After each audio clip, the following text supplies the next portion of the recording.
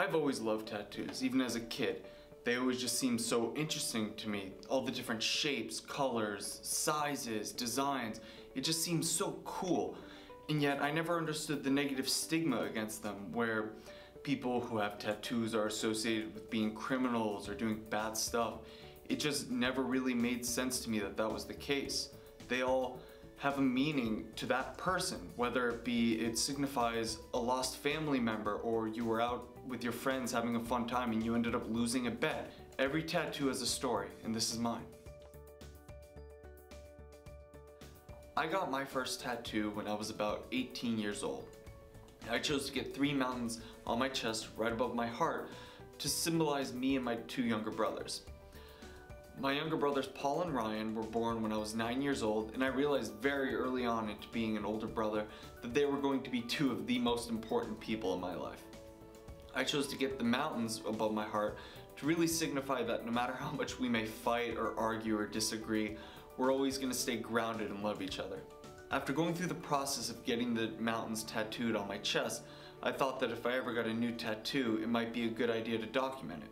So here I am. I was never really driven as a kid.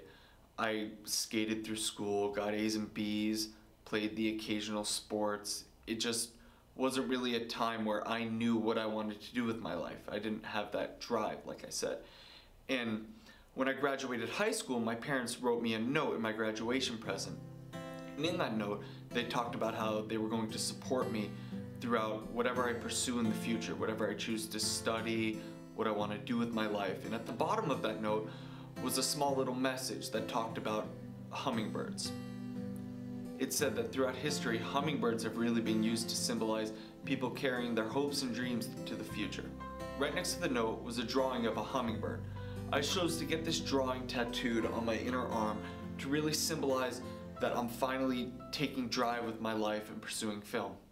So I reached out to a couple artists in the Tampa Bay area, and one of the artists that got back to me was Walter Lopez. He's an artist at a tattoo shop called Red Letter One in downtown Tampa. Through emailing back and forth ahead of time, I was able to pick out a design that I really liked and I wanted to get. And I went to the shop the next day and got it.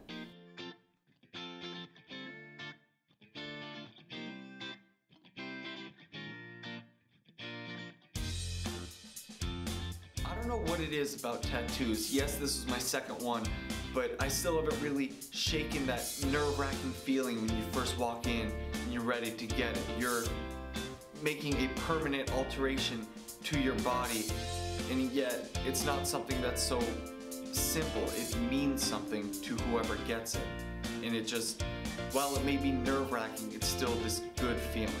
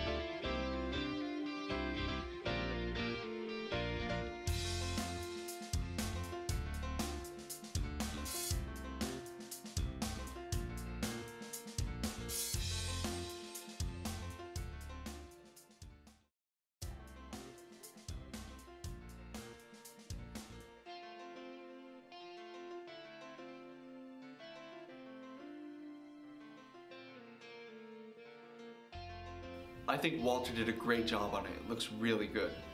Like my first one, it signifies a major point in my life, but this one in particular really serves as a reminder to me to always pursue what I want and do what I love with my life.